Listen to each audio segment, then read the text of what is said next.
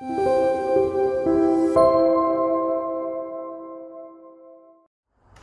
there, I'm Cynthia Nessel from Create with Cynthia, and welcome to Home Talk.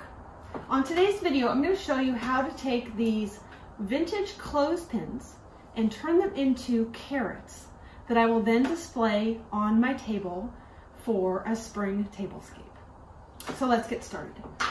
The first thing I did is I took some of these vintage clothespins and I drilled a hole in the top of the clothespin. Okay, I just stuck a drill like this in there to kind of get a good hole, because you're going to need that hole to add your greenery. All the materials on this project are in the material list, and if you'd like to watch more of my episodes, make sure you hit the follow button. Okay, so the first thing we're going to do with our vintage clothespins is we're going to paint them, and I've got some paint that's by Debbie's Design Diary DIY paint. It's a chalk clay based paint that I like to use. I'm using the color Summer Crush, which is an orange color, and I'm going to paint the bottom of the clothespins the orange color. And I like to use this clay chalk based paint because you can adhere it to any surface. No prepping is needed, and it's also environmentally friendly, and it does not contain any VOCs, and it smells fine. So if you're painting inside, there's no problems with that. So I've got the orange on the bottom, and I'm going to paint the top this brown color, which is called layered chocolate, because as we all know, carrots are in the ground and the tops usually look brown from the dirt. Okay, now I recently created some carrots out of spindle legs, so you can also view that project on my Home Talk page. So let me know in the comment section, because I'm following right along with you. I'm in the comment section. I can answer any questions you might have about this upcycled project. What do you like to upcycle? Do you have any projects you've been working on? Let me know. So the spindle carrots have dried, and they look like this. And the next thing I'm going to do is I'm going to apply some wax to the clothespin.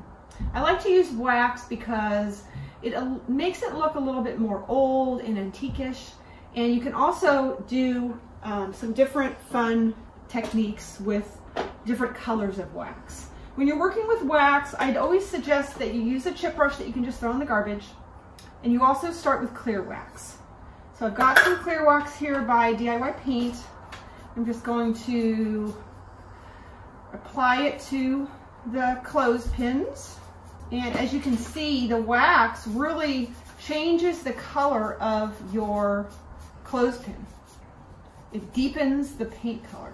Okay, so once you've applied wax, you should then wipe it off. I just usually take some washcloths and cut them into pieces and then just kind of wipe them off. It also helps to get all of the wax into... I love to go to the dollar store, so I picked up this grass from the dollar store, and then I also had some old flowers, and I thought I would just remove the leaf like that. So I'm going to use Titebond glue. Just going to get a little gobble of glue, and I'm going to put it into the hole. And I'm going to take my green leaves here, and I'll let that dry. Take the scissors, and I'm just going to cut a little bit off. Apply my glue into the hole.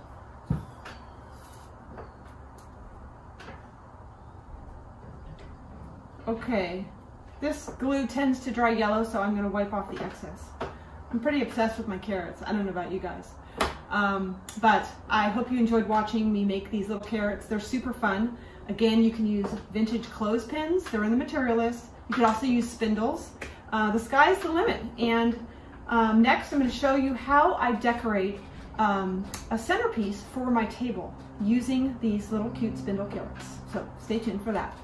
Now that my table is set, I'm ready to create my centerpiece using my vintage clothespin carrots and my spindle carrots. So the first thing you need to create a centerpiece using your Vintage Clothespin Carrots is a container to place the carrots in.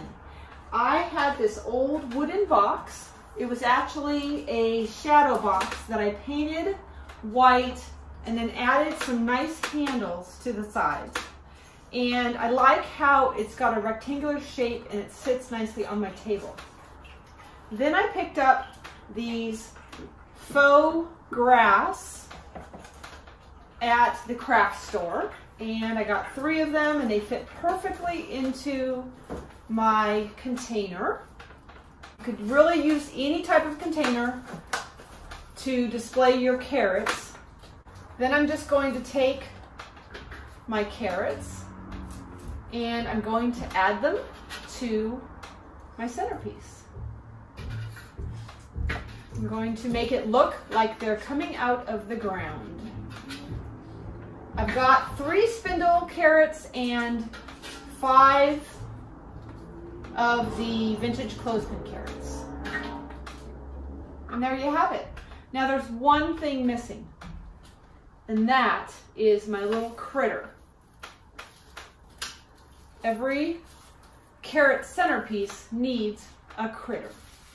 I hope you've enjoyed this HomeTalk TV episode where I take vintage clothespins and turn them into carrots and create a beautiful centerpiece for you. I'm Cynthia Nessel from Create with Cynthia. You can check out my website or my YouTube channel. Don't forget to follow me. I'll be back for another episode next week. And in the meantime, go out there and create something.